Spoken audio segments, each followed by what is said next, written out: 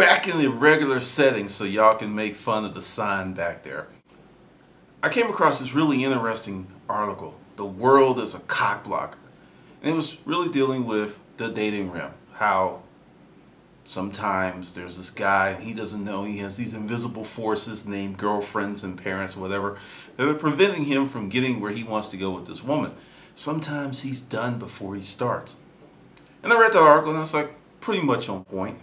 But it got me to thinking about something larger. How the world is cock blocking your dreams.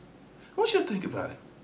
I have a lot of members of the Hustler Mindset and other clients, and one of the large sentiment is my parents, my girlfriend, my wife, my husband, they look at me like I'm strange because I'm getting in this resale business. They're like, what is that? Get a real job.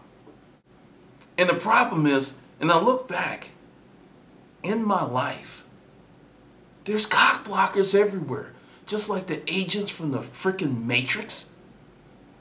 That person that's in your corner, then all of a sudden, zzz, next thing you know, there's a Glock to your head.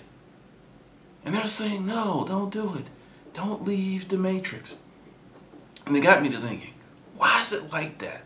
Because one of the best ways to release chaos and all kind of hornet's nest in your life is to have a dream and to start chasing it. You'll find out who your friends are. You'll find out who you are. All kinds of stuff happens. So understand, this is the grand order of things. This is how it should be. Yes, the cock blocking is part of the grand design, because this is what happens. You're on that path. Before you know it, you're getting ready to enter. You're getting ready to make that move. Then all of a sudden, click. One of the agents, they have a gun to your head. And they say things like, I don't know about that. Are you really sure? Well, the last thing you tried, it didn't work out so well. And then what's worse is when you have people who are in your corner, but things aren't going well. Because when you're an entrepreneur, a writer, an artist, a phenomenal amount of work frequently accompanies success. And usually it's on the front end. It's not in the middle. It's usually right there on the front end. That's how you get the guy who worked for 10 years and then he gets that hit album or that hit book. Then all of a sudden he's an overnight success. You know, like those 10 years don't matter when it was those 10 years that actually made that person. So you have all these agents of cock blockers. They're in the corner. They ain't even in the grocery store. And sometimes the worst cock blocker is you. You're at home. It's just you. You're in your dreams, right? You're just chilling. You're thinking about it. And you think about what could be versus what is. And you get scared. You get scared. You start to think, what if I become successful?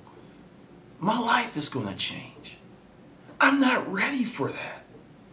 Because one of the things that made me change my message with dealing with people is I have come across a great number of really smart people, passionate people.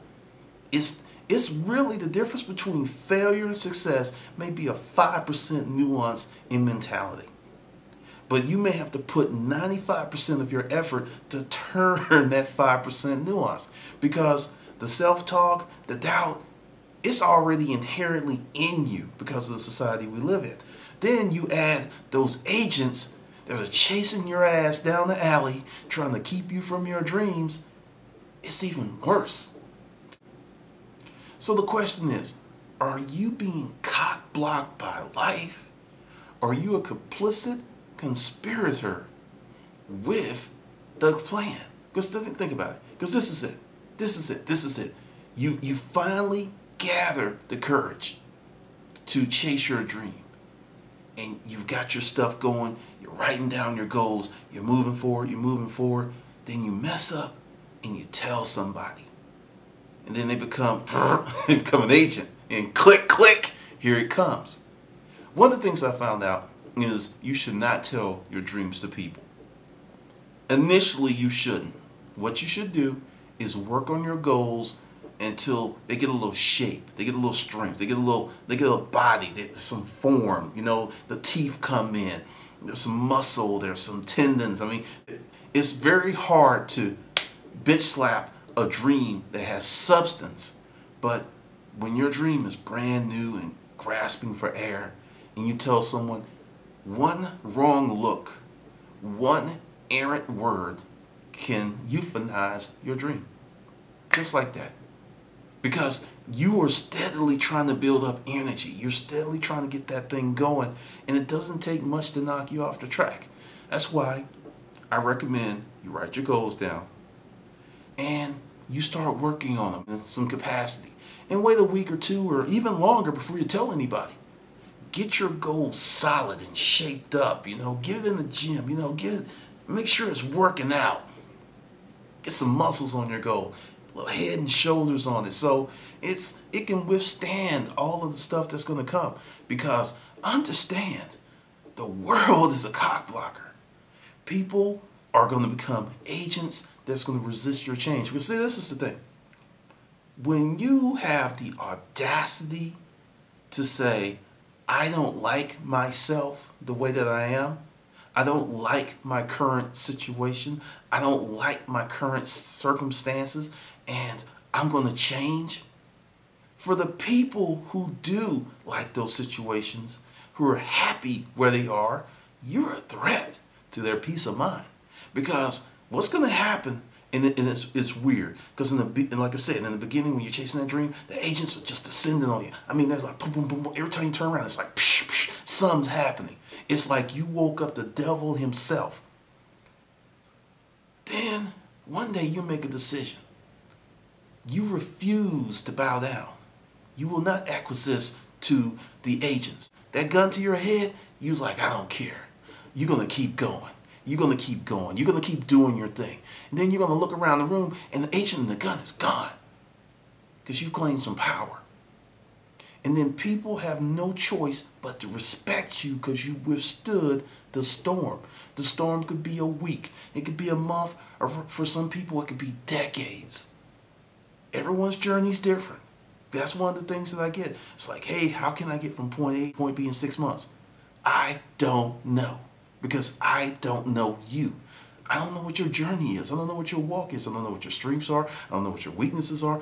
I could just take an educated guess. After I see some stuff, I'm pretty good. But when you're just like, hey, because there are no cookie cutter recipes for life. You have to go in the field, chop down that wheat, grind it up, and make your own bread. And everyone is trying to get away from making their own bread. Sure, you can get a cleaner recipe by looking at what others have done before you. But at some point, it's just going to be you, the oven, the ingredients, and your recipe. And you can't get around it. There's not going to be anyone to hold your hand. There's not going to be anyone to say, hey, don't go this way, don't go that way. Because you're going to have to push forward on your own. And that's why I believe these agents that pop out, that start trying to cock block, the aunt, the wife, the husband, all these people that's like, I don't know. And you got to think about something. If you have a dream, and if someone can just do this, I don't know, and that shakes your world, you're not strong enough to realize your dream. Until you get past that, because I'm going to tell you, as an entrepreneur, as someone that's done a lot of crazy stuff, when you start moving forward, just expect madness, expect craziness, expect the most unusual things that can happen to you to happen. Just get ready for it, because it's going to come. And it's a test, because it's real easy to raise your paw. I want this dream. It's another thing to put on the suit, the tie, the shoes, make sure you got that watch on, and meet that dream at the designated appointment. It's hard showing up every day. It's easy to dream. It's hard to take action. And then when you take action, that's commencement. You got the dream, you're taking action. Next thing is the big C word. There's actually two: consistency and commitment. no matter what happens, you're going to hold on to that dream as the winds are rocking your world. As people come in and out of your life, you're going to hold on to the dream, because the thing is, it's going to change on you. All of that wind, all of that madness, people who used to hate you, and they still may hate you in the bottom of their black little hearts, but they will respect you. They may not tell you, they may not even tell anybody, but they're going to have to look at you and go, damn, I was wrong. So if you want that dream, and understand, I believe you can have anything you want in the world if you're willing to pay the price. The price could be your sanity. The price could be your firstborn. Some of these prices are very heavy, and they will be paid in advance. You will not get the dream, then pay on the back end. There is no credit plan for the dream. There's no layaway for the dream. You will pay in full before you get it. And that's what trips people up, because we're used to, it's done. The microwave, it's all set up. That's not like it with a dream, because see, this is the thing with the dream. As you go forward, the dream metamorphosizes. So you can't get something ready-made, because as you grow, as you seek things out, as you do stuff, it shapes and changes for you because it's your dream. It's custom made. It's a one-of-a-kind type deal. And if you got the courage and the heart, and you don't mind some cock blockers, because they're coming.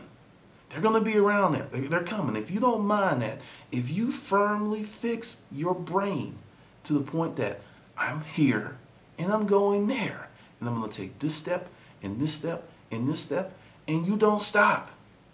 Slow progress is better than no progress.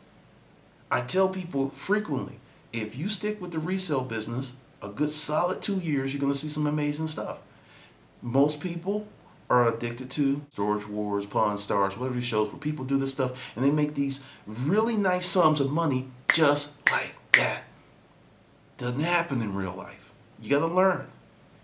You know, if you make $300 this month, then this time next year, January, well, February 2014, and you're making $1,000 a month, that's progress. It's not run down the street and impress everybody progress, but it's hard-won, extremely impressive progress because you became better over a period of time. And if you do 1,000, then next year you're at 2,000. That's 2 years of growth, $24,000. That's a lot of people who are going to get up in their car, get up in the morning, it's going to be cold, and they're going to go to a part-time job or a full-time job, and they're going to work 8 to 10 hours, and they're not going to make anything close to what you're making part-time. Not even close. So, in closing, understand the world is a cock blocker. And that's the grand order of things, because it's to shape you, to steel you, to make you strong, so you can actually deserve that dream. You're actually earning the dream. It's not a promise. It's not an entitlement. It's a privilege. And if you've got the guts, the glory, and the gall to go for it, it'll be yours.